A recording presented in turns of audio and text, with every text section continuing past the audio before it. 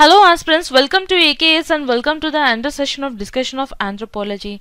In this session, let us understand about Homo habilis, and this comes under chapter 1.6 in paper 1. In the previous session, we have understood about Australopithecine, that is the Tonks baby. In this session, let us understand about the Homo habilis. And on behalf of AKS, we wish you a very happy, bright, successful and knowledgeable new year ahead. And this is presented by me, Sailaja RAT. Now let us understand about this Homo habilis. The first fossil of Homo habilis was discovered in Olduvai Gorge. So here you can see this Olduvai Gorge by Leakey couple, that is Louis Leakey and Mary Leakey in Tanzania. So this Olduvai Gorge which is in Tanzania, in return which is in East Africa. Okay, they have discovered this in between 1961 to 1964. In 1961, Leakey discovered the fossils of Homo habilis, and finally in 1964, they named it as Homo habilis. And what do you mean by Homo habilis? Which means a handyman or the maker of the tools. So in this picture, you can see that he is making tools. Now let us understand about the time period of Homo habilis. Homo habilis lived between 2.0 to 1.5 million years ago, and according to Leakey, he is a contemporary of Australopithecine bosai, and based on the stratigraphy of Olduvai Gorge. So here you can see that there is this is the stratigraphy of the Earth. That is, the Earth is made up of numerous of layers, and this in these layers we see the fossils of different species. Okay, and around 1.8 million years ago in bed 1, we found that Homo habilis and Australopithecine bosai, both of the species fossils are actually found. That is the reason they are called as contemporaries. The species, that is Homo habilis species, evolved in Africa at a time when traditional forest foods like fruits were becoming scarce and forcing animals to seek out new nutritional sources. And as a result, what has happened? Homo habilis has adopted and they became omnivores, whereas the Australopithecine, that is Australopithecine bosai, they still dwelled on this fruits and etc. That is, they are the strict vegetarians, and this Australopithecine bosai became extinct. This bosai genus has become extinct. And around 1.7 million years ago in bed 2 lower, we found Homo habilis. So by this time, around 1.7 million years, by this time only Homo habilis is actually living. And in bed 2 upper, we see that Homo erectus has already evolved, and in bed 3 also Homo erectus, and in bed 4 Homo erectus. That is, in all these phases Homo erectus is still evolving. And finally in the later beds, around after 0.4 million years, we find that Homo sapiens species has evolved, and later we can see in the other layers we can see that Homo sapiens is evolved. Okay, this Homo habilis, they lived in East Africa at the same time as Paranthropus bosai is actually cohabiting, but they occupied different ecological niches and so were not direct competitors. Okay, because of this thing they are not direct competitors. Not only that factor, but the other factor is that Homo habilis, these species, they are the omnivores, but these people, they remain strict vegetarians. Okay, and if you are talking about the cultural behavior of the Homo habilis, they mark the beginning of speech and tools to aid meat eating. Around 3 million years ago, a period of global cooling occurred which brought a steep decline in rainfall in East and Central Africa. So if you consider this to be the Africa, so in the East and Central Africa where the Australopithecine has actually lived, so here what has happened, there is a decline of rainfall, and as a result what has happened, forests and woods gave way to savannas, that is the grasslands, and stimulated the evolution of Homo habilis, who lived alongside the early Australopithecine around 2.5 million years ago. And bipedalism and the growth of larger brain were two major steps in the process of changing from chimpanzee-like ancestor into modern man. And brain case impressions which are taken from Homo habilis suggest that they showed the development in larger areas of the brain, indicating a language, that is a proto-language. During this time what has happened? Proto-language has actually evolved. Now let us understand about the biological features of Homo habilis. In this picture you can see that this is the lineage of Australopithecine. In this picture you can see this is Australopithecine afarensis, this is Homo habilis, this is Homo erectus, and this is Homo neanderthalensis, and this is Homo sapiens, that is a modern man. If you compare this modern man to that of Homo habilis, he is very short in height, that is he is simply 3 feet tall. So actually what has happened, these hominids were, because they were smaller in height, that is the reason Richard Leakey has proposed that they should be excluded from this genus Homo, and they have named it as Australopithecus habilis. Okay, so it was short, and not only that, not only it is short, but also its arms are disproportionate to that of their body, whereas if you see this in modern man, his arms are actually well proportionately arranged. Okay, and it has less protruding face. So in this picture you can see the comparison between Australopithecus and that of Homo habilis. In this picture you can see that Australopithecine, it has more protrusion. So let me actually draw. So this is Homo habilis, whereas if you draw this that is sorry for that, this is actually Australopithecine. So this Australopithecine, it has more protrusion, whereas Homo habilis, it has a less protrusion. And if you are talking about the cranial capacity, in the previous slide we have already understood that the fragments of the skull bones, they have suggested that its cranial capacity is around 700 cc. That is the reason they are placed in between Australopithecines and Homo sapiens. When compared to Australopithecus, they have developed frontal lobes in brain. They have developed the frontal lobes in brain and reduced brow ridges. So in this picture you can see that here we can see the prominent brow ridges, but here, that is Australopithecus, they have the prominent brow ridges, but this Homo habilis, they have reduced brow ridges, and not only that, reduced lower jaw also, and the digits of the hands are similar to that of monkeys and apes. And characteristics, the characters like structure of hand, teeth, and the position of great toe with other toes are similar to that of modern man. And thumb is broad like spatulate. Homo habilis is thought to have mastered the Oldovian era, that is early Paleolithic tool case, which utilizes the pebbles. Not only the pebbles, they have used this burin, scrapers, and etc. We will definitely discuss while discussing about the culture of Homo habilis. Whether Homo habilis was the first hominin to master stone tool technology, it still remains controversial, as Australopithecus garhi, dated 2.6 billion years ago, it has found that they have used some stone tools. Okay, most experts assume that the intelligence and social organization of Homo habilis were more sophisticated than chimpanzees. Cranial capacity was greater than that of Australopithecines and approached Homo erectus. The brain case is rounded. Here in this we see the brain case is rounded, and the top of the skull was more rounded with lesser crust than that of Australopithecines.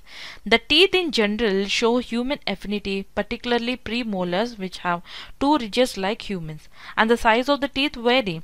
Dental arcade was more parabolic. So here this is actually the dental, in this you can see the dental arcade of Australopithecine, it is not that parabolic, but the dental arcade of Homo habilis, it is more parabolic, and the hand limb morphology is clearly like a modern man. Now let us understand about the culture features of Homo habilis.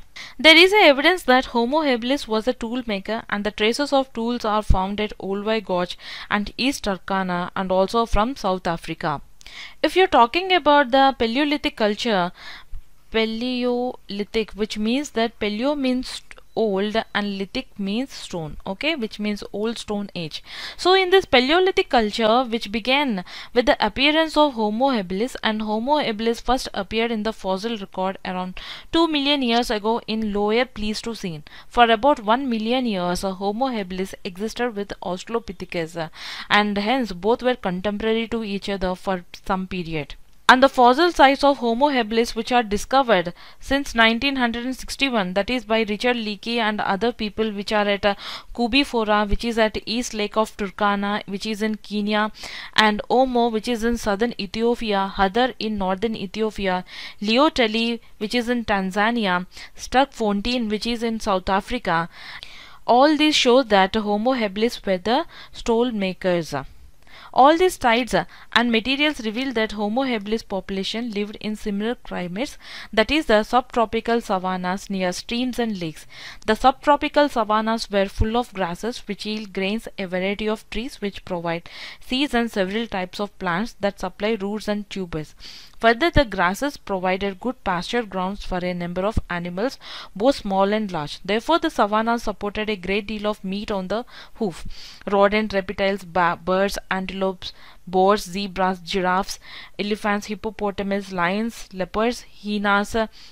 The early fossil sites of this Australopithecus and the others, Homo habilis and etc., which were discovered at Kubifora at East Lake Turkana, which is in Kenya, Homo in southern Ethiopia, Hadar, which is in northern Ethiopia, Laetoli, which is in Tanzania, and Struck 14 in South Africa. All these indicate that a Homo habilis is actually a stone tool maker. And all these sites and materials reveal that the Homo habilis population lived in similar climates, that is the subtropical savannas near streams and lakes.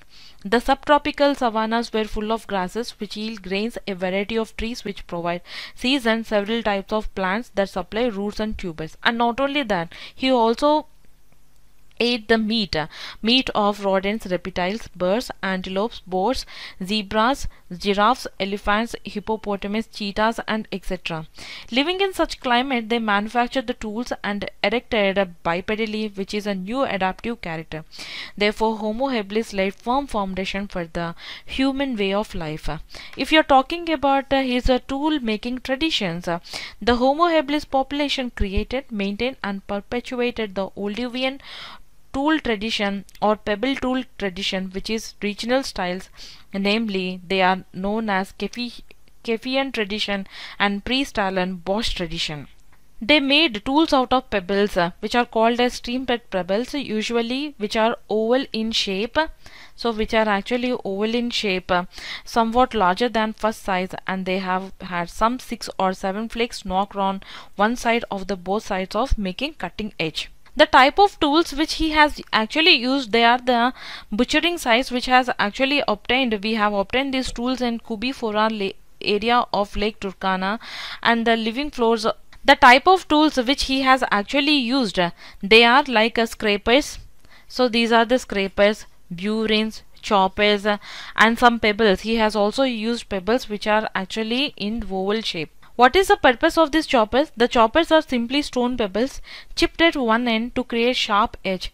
They were used to cut skin, meat or wood, to slice meat, to work on hides, to scrape or shape bone or wood into new tools. Why he has actually used these scrapers and chisels? He has used them for a specific purpose, to scrape the skin on the animals. That is the reason why he has actually used these scrapers, and the reason why he has actually used these burins is to extract the meat, and also to eat bones. So that is the reason why he has actually used these burins. And if you are talking about the livelihood of Homo habilis, Homo habilis adopted a survival strategy that included not only the gathering of vegetable foods but also an increased reliance on meat eating, and therefore required a more elaborate stone toolkit. Some of the earliest implements were probably made up out of bone, horn, wood, skin, and etc. And if you are talking about the food gathering, the prehistoric evidence at some sites indicate that Homo habilis was also a food gatherer. The stone tools could have been used to crush, chop, pound tough vegetables, foods such as roots. These tools could also be used to make implements from other materials such as bone or wood. If you are talking about the livelihood of Homo habilis adopted a survival strategy that included not only the gathering of vegetable food but also an increasing reliance on meat eating, and therefore required a more elaborate stone toolkit. And some of the earliest implements were probably made out of bone, horn, wood, and skin. And just now we have understood that he is a food gatherer, and who are the people who are actually involved in this food gathering? That is, the women and children are involved in food gathering. They used to gather roots, nuts, seeds, berries, fruits, and men were involved in hunting and hence might have used skin bags, wooden bowls, and baskets. The sharing of food had become very much voluntary and systematic among them in order to get a balanced diet for all the members of the group. Thus, we can say that Homo habilis were setting up a temporary camps. They used stone tools and hunting and scavenging on large animal. The division of labor. Thus, we can say that Homo habilis, they have set up a temporary camps and they have used the stone tools for hunting and scavenging on large animal, and the division of labor has happened and it has bisected between the women and the men, and the sharing of the meat and gathered vegetable food they have distributed among the group of the members. And hunting, if you are talking about the hunting, Homo habilis population lived in tropical savannas which offered not only grain, seeds and roots but also abundance other animals. They became hunters beside being food gatherers. They became predators beside herbivores. They entered into the competitive world of large carnivore of other animals. And in the previous slide we have already understood that in what all animals they have actually feeded. By this actually I am winding up the lecture. Unfortunately my stylus is not working. That is the reason why I am not writing on the slides, guys. So in the next session we will discuss about Dryopithecus, Ramapithecus and Shibapithecus. Okay, so if you appreciate our work, do like, share and subscribe. Hit the bell icon so that you will not miss any of the session. And that's all for the day. Meet you in